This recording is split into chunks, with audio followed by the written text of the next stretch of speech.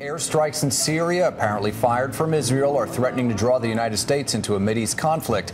2 attacks in 2 days reported targeting Iranian-made missiles and a military research facility. One Syrian official called the attacks a declaration of war. One Syrian official called the attacks a declaration of war. Now Israel is beefing up its defenses against the retaliation, or threat of it anyway, from Syria and Iran. The question now, will the U.S. be pressured to act?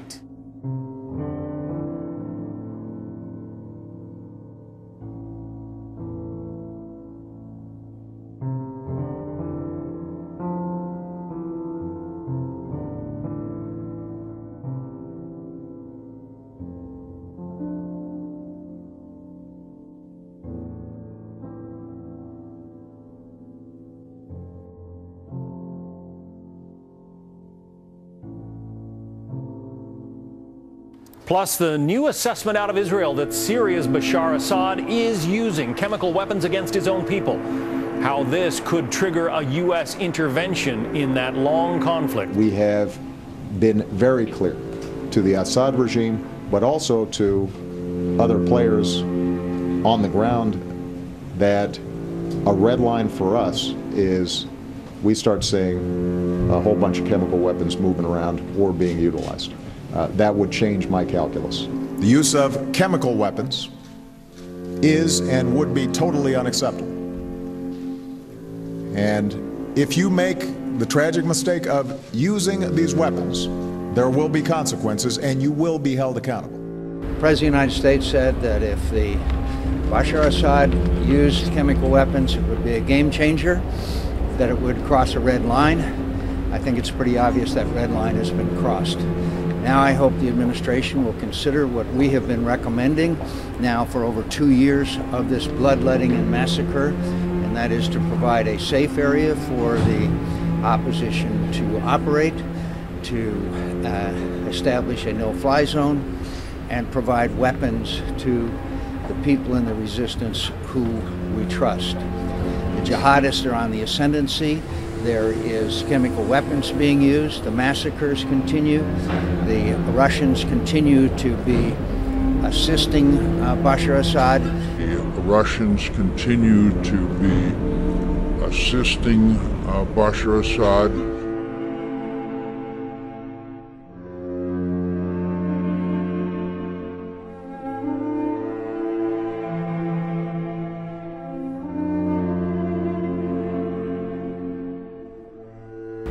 And the Iranians are all in. And the Iranians are all in.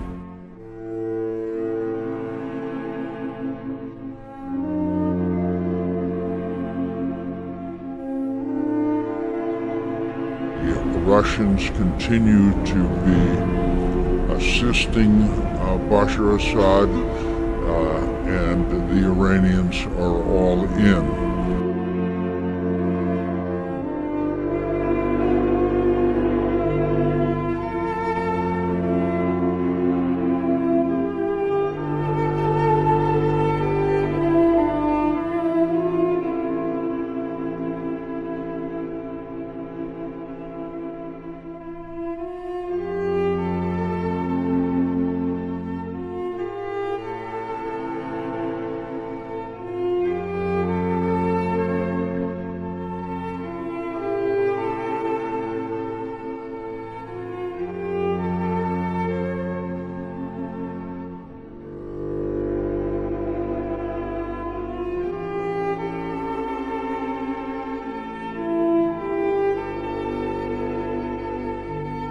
Not an error, and it is definitely not an accident.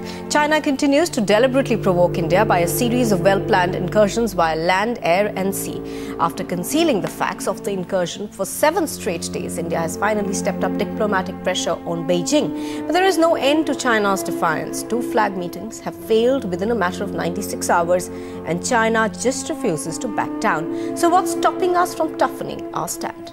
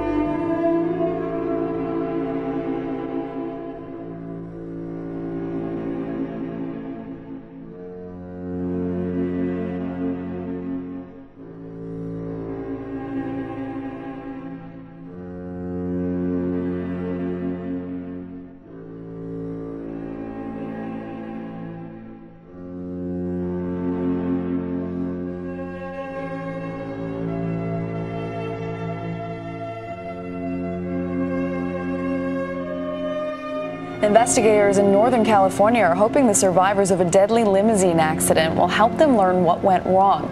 The limo was taking a newlywed bride and her friends for a night of celebrating when it burst into flames.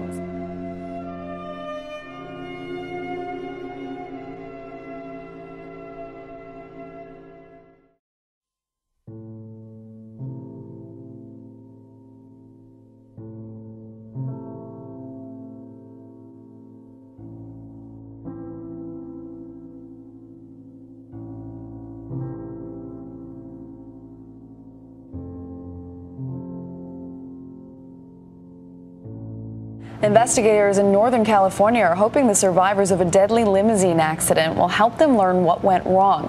The limo was taking a newlywed bride and her friends for a night of celebrating when it burst into flames. 5 women, including the new bride, died.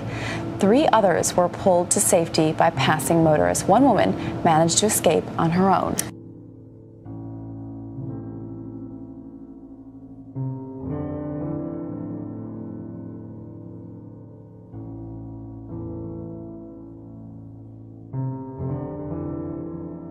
ABC 7 News reporter Lisa Amin Galatian has just arrived at the San Mateo Bridge Toll Plaza. The San Mateo Bridge Toll Plaza.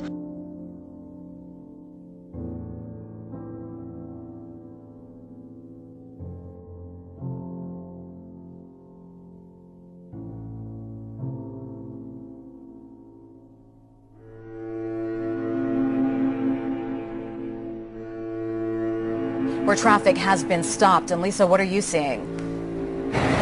You know, we actually cannot even get to the toll plaza. We are here at the Clowater Road exit, which is on 92 westbound. Take a look behind me. You can see that traffic is crawling through. It's because only 1 lane of traffic is open. The CHP shut down westbound traffic because several miles away on the San Mateo Bridge itself at the decline is that limo that caught fire.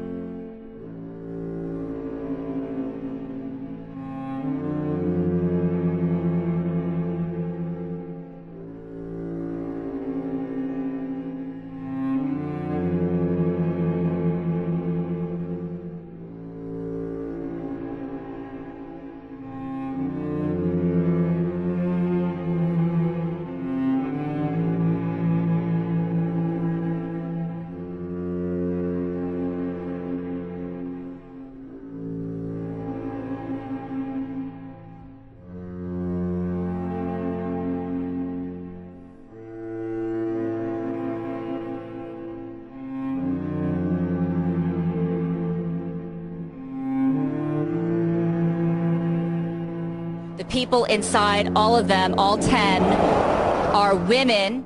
The people inside, all of them, all 10, are women.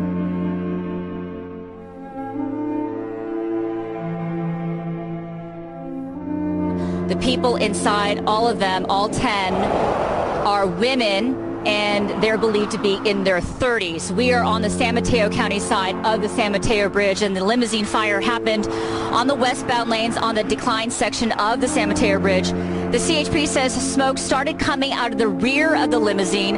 The driver then pulled over, and then the vehicle was quickly engulfed in flames. 5 of the passengers were able to escape. 5 others did not survive. 5 of the passengers were able to escape. 5 others did not survive. 2 were transported to Stanford Hospital. 2 others were transported to Valley Medical. Of the 5 people who did not survive, we've been told that people are working on extricating their bodies right now. Live in San Mateo, Lillian Kim, ABC 7 News.